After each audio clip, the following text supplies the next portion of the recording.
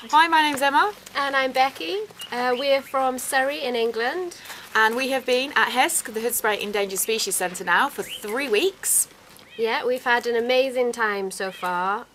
We've fed lots of animals. We've been in charge of preparing food and adding vitamin supplements and lots of things really. We've had the chance to do a post-mortem, which was absolutely brilliant, on a water buck. We've been on a night safari. We've had the day at Kruger Park.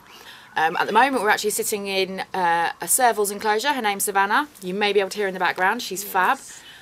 We've had close contact with many different animals out here. We even got to see a rhino on Kruger National Park. Yeah, we've been involved in darting buffalo, giving vaccinations, castrating cats, moving cheetahs around to different enclosures.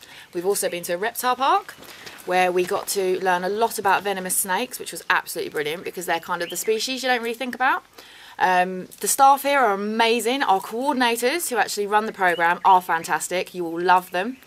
Yeah, the weather's been on our side as well out here. Yes, beautiful. We've only had 1 day rain, but the rest has been so lovely, so sunny. And going to sleep at night listening to the lions roaring. Now that is a sound you'll never ever forget. So yeah, there's so much to do here. It's once in a lifetime opportunity. I will say though, if you come out here, make sure you have the best camera to hand and never take it off your neck. Wear it around your neck always, all the time. Because there's always photo moments out here.